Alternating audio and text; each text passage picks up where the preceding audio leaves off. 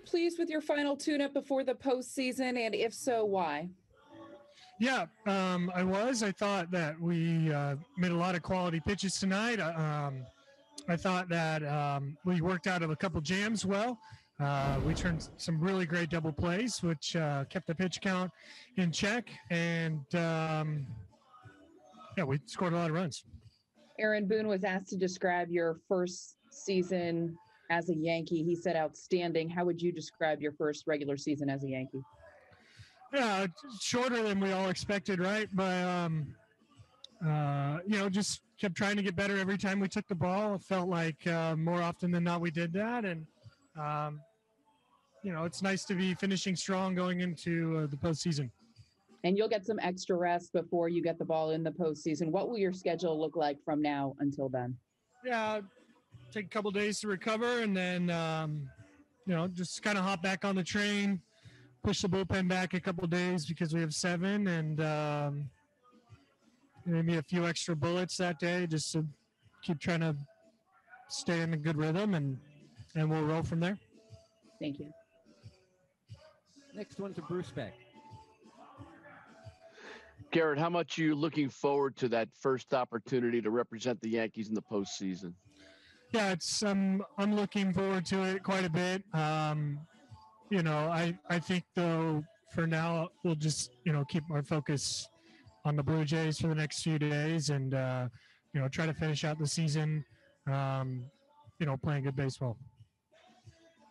Next one to Marley Rivera. Hi, Gerrit. It's been an interesting season, not only because of the 60-game shortened season, but you also have your first child with your wife. How would you describe this year overall for you, and your dream of being a Yankee coming true? Yeah, I definitely didn't imagine anything quite like this, but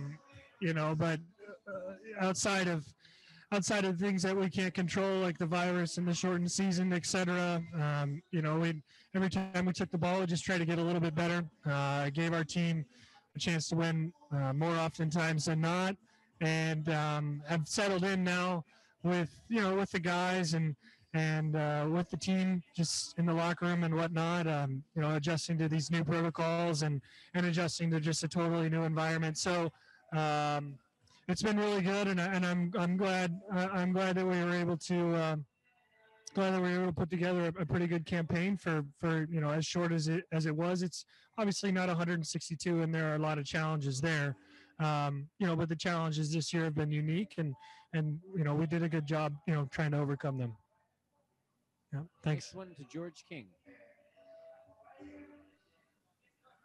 Gerrit, how much does Judge mean to that lineup, and how nice is it to see him back for you? Yeah, I mean, he's an integral part of our lineup. He's an integral part of our clubhouse. I mean, he's really an integral part of the industry, to say the least. But he could change the dynamic of a club just based on a smile, just based on a high five. And oftentimes, even if he's not playing well, he still keeps that same mentality, which is huge for us. Anytime we can get rolling with Judgy on the field, it feels good. Thank you. Brendan Cuddy, you have the next one. Gerrit, you mentioned how Judge's presence in the clubhouse can just kind of change things. He wasn't around for a lot of your guys' slide. When you guys are on the road, he's rehabbing. How would you describe his presence, being a new player to this team? How would you describe the effect he has on just everyone around? Yeah, just like superhero-like. We went into the slide. I'm not going to say it's like obviously, correlated to the fact that Judgy wasn't there. Because we did turn it back around and before he came back, but he was obviously missed, whether we're playing well or not. He's just an enjoyable person to be around.